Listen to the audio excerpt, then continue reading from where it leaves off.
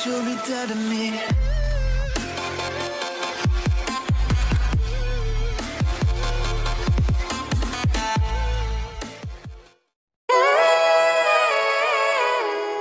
Hey, so this morning I asked you to leave me any questions.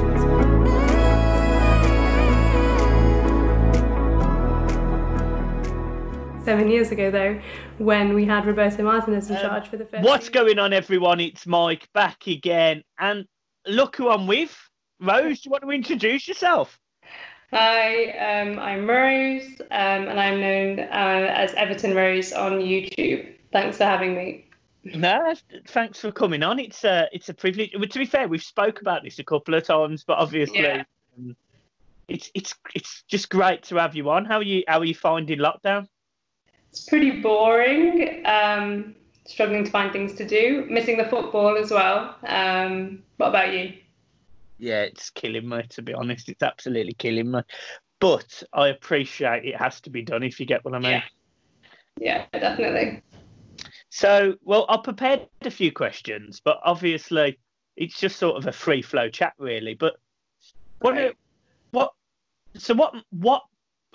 it's a question that I haven't necessarily asked, but what made you start supporting Everton then? So I'm from the Midlands. I lived in the country, but I was born in Liverpool, and I stayed up there for a couple of months. And so I do kind of have two teams. Firstly, my dad supports Coventry, so we went there. I had a season ticket, all of that, because you do follow your dad's team. But about 10 years ago, it was kind of in that phase when Everton had Arteta and Cahill and players like that, and I just enjoyed watching them. And Coventry, you know, I made the choice to follow and being born there. It just made sense. Yeah, fair enough. So, what made you start your YouTube channel? So again, growing up in the Midlands, you don't tend to meet many Everton supporters. Like there's loads of United, loads of Liverpool, Arsenal even, but you don't have many that you can talk to Everton about. And speaking about it for a while, I started it about a year ago now. Yeah, and I just thought it would be nice to have a group of fans to talk about and I like to share my views on the game, like good or bad, and just see what people think. And you know, I love Everton, so it's nice to do in your free time. What about you? Why did you start your channel? Yeah, well, to be honest, it's exactly the same reason. So my dad is a Scouser. The whole family is Scousers. But when Dad moved down, obviously he met my mum. The magic happened. I'm now here. But yeah, it was always about interaction and building a platform that people can sort of share their views, because at the time I didn't necessarily feel that fans' views were echoed enough or promoted enough. So that's the reason I made the channel, really, just to give people a platform to sort of speak their mind, really, and talk about how good or bad performances was.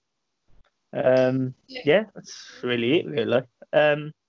So what's your favourite memory or your best memory of Everton?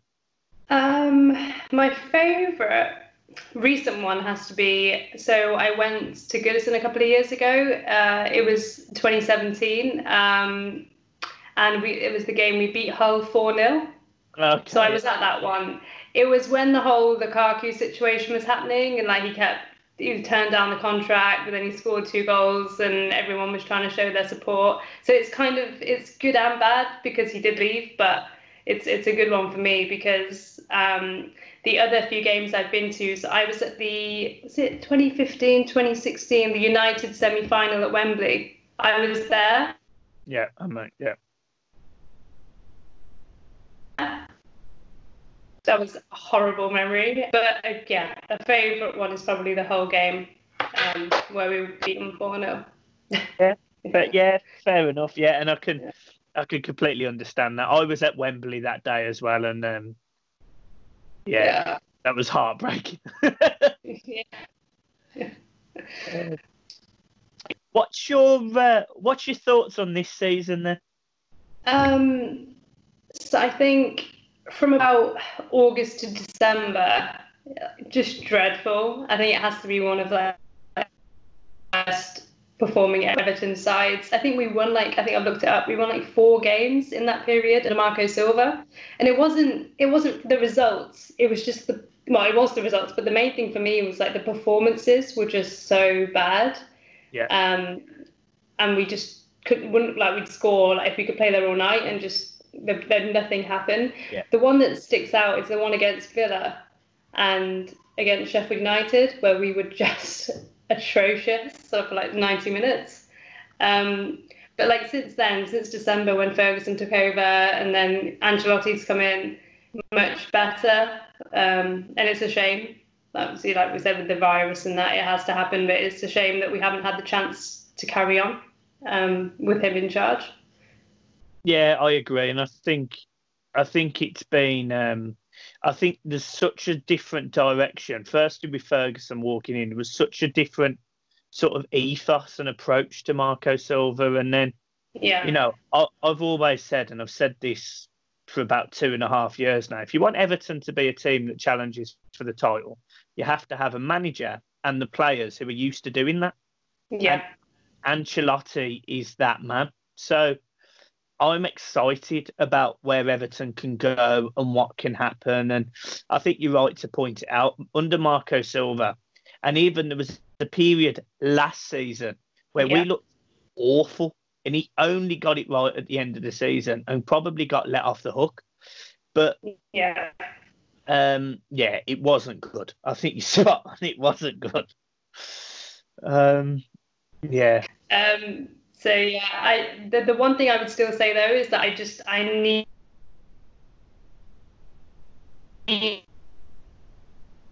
to see us. That I'm just can we just beat Liverpool? I said this in the last out, and we'd still lose. We'd hit the ball off the cone in the 90th minute and lose. It would just. I don't know what it is, but we need to sort that out. But as you say, having a manager that's won things and hopefully can instill that mentality in the players that we get in, we can actually give them a game at least and not get thrashed we have been. It's mentality, and I just think it falls down to the play. If you've got a certain group of players that are used to losing, they're going to be used to losing. And Carlo Ancelotti's got to do a lot to change that, but which is positive, and I think he will. Just takes time. We could still have a ropey season next season because it's going to take a long time to change a mentality that is probably 25 to 30 years old at this point. Yeah. So what's our weaknesses then in the team? If you was to pick areas, what's our weaknesses? Midfield is the first one that just strikes me. I like Gomez. I really want Tom Davies to do well, but it's time I'm getting tested.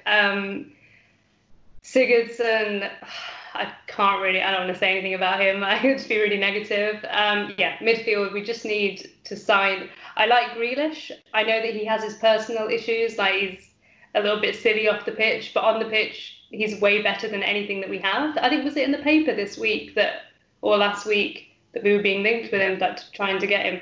I would just because he's so much better than anybody we have in midfield in that position.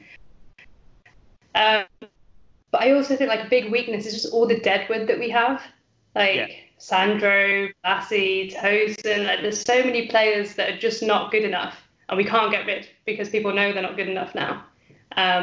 So I think they're my main two. I also think maybe right back needs to be sorted. Is Kenny coming back? I wouldn't sign Sidibe. I don't know what your opinions are on that, but I wouldn't go for he did a couple of good crosses 2 months ago, but positionally he's just atrocious. I wouldn't spend the money on him. No. But, I think 3. Main 3. weaknesses. Yeah, I agree. I agree in all of those. I think it's something that he will address. We need a ball carrying midfielder. We need a new right back, arguably a new goalkeeper as well. Yeah, yeah, it's been spoken about. Yeah.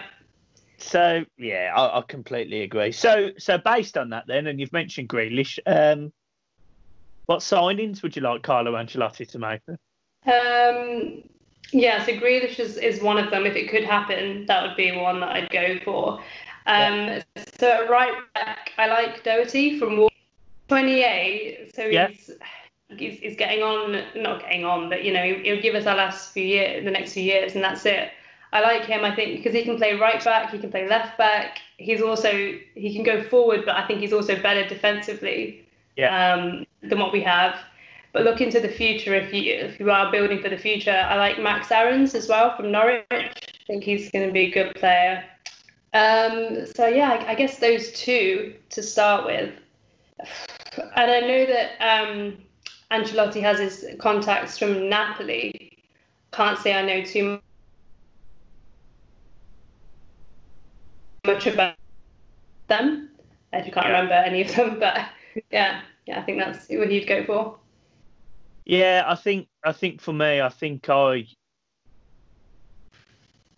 players like, I mean, I would love Everton to go and sign Jack Grealish. I would love Max Aarons. I would love Dres Mertens from Napoli. Yeah. Like a new goalkeeper, but I don't know who. I think I'd probably say Nick Pope from Burnley. But it's very difficult. It's very, very difficult because, we're not the guys who make the decisions. They are. So we only get to deal with what's been left after their brilliance or their madness. Yeah, well, I'd just say I think our recruitment has been a bit mad in the last few years.